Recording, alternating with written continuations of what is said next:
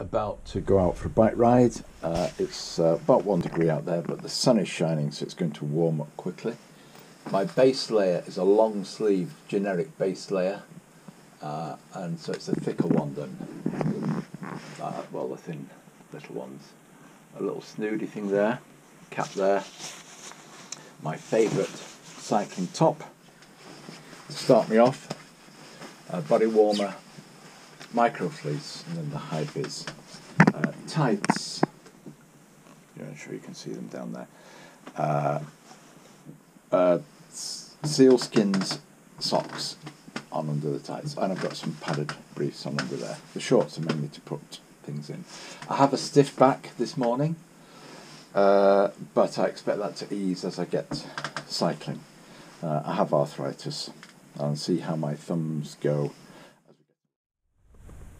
Right, here I am after a 40-50 mile cycle ride. We hit all sorts, hail and things. Now I've taken off my Altura cycling shorts and my Endura mountain biking top. I took off the body warmer thing at the coffee break after the first hour, or less. Because there's plenty warm enough. Now this base layer, which is a sort of for winter, is a Mountain Warehouse thing.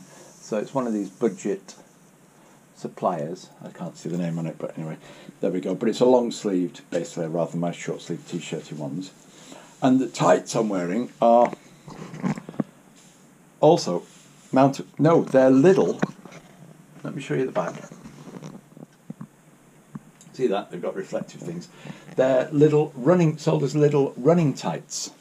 Basically, they're just tights, and they provide, and they're all right, because the little stuff is really quite cheap, and these work so well because they provide that extra bit of warmth on my legs.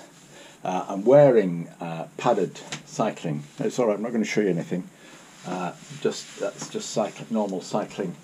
This is a good make. You'll recognise it from that label on there. I can't see the band on it, but anyway. So that's a good way of cycling shorts with padding in it. And this provides you with the warmth. And is quite cheap, and I'm sure it'll wear out at some stage, but I've had them for a year or more now, and they're serving well. So the long-term usage review of the little running tights is great for cycling. Get them in your size. They've got a zip down the bottom, which means I can get my feet in and out of them easily, over the top of my mountaineering or hiking sealskin socks. These are not cycling specific sealskin socks. They're walking sealskin socks, but they're really quite useful on a wet day inside that. So there we are, just a review of the clothing being worn. But also I mentioned my back, and of course by coffee time my back was nice.